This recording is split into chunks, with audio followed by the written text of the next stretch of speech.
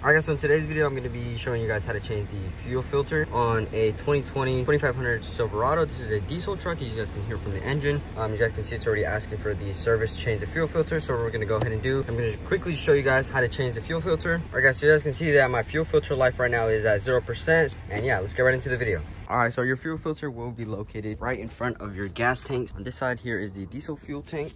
And then we just go right under the truck here. So here we have the fuel tank right here, and then here is the fuel filter. You are going to need a 1 7/16 tool, the filter, and then also something to catch the extra diesel, because when you take it off a little bit, it will be spilling, so make sure you put that right under there. All right, so go ahead and take your tool here and start unscrewing it. So after it gets a little bit loose, just go ahead and take off your hand.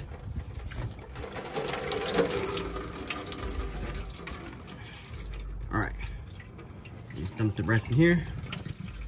Go ahead and take out your filter out the box. So you guys can see it comes with the filter, and then it comes with the new seals. Remove the filter, just pull it off. All right, it's trash now. And then take your new seal. Make sure to not lose this little piece here, because that will be replaced too.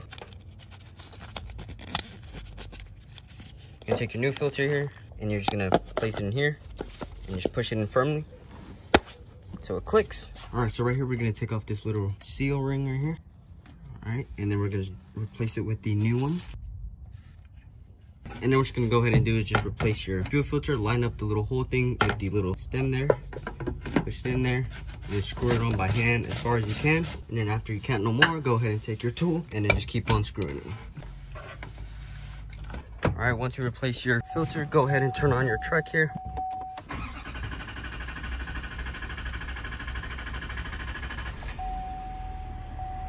All right, we're gonna dismiss it, and then we're gonna push reset, and then yes. And then you want to make sure that your new fuel filter isn't leaking, so we're gonna go back down and check that. All right, so we don't see no leaks down here, so it's all looking pretty good.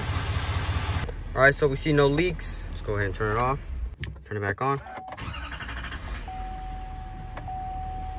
And then we now have 100% fuel filter life. Thank you guys so much for watching. If you guys enjoyed, drop a like down below. Consider subscribing. If you guys enjoyed these type of videos, make sure to comment down below and let me know. I might be doing a little bit more of these.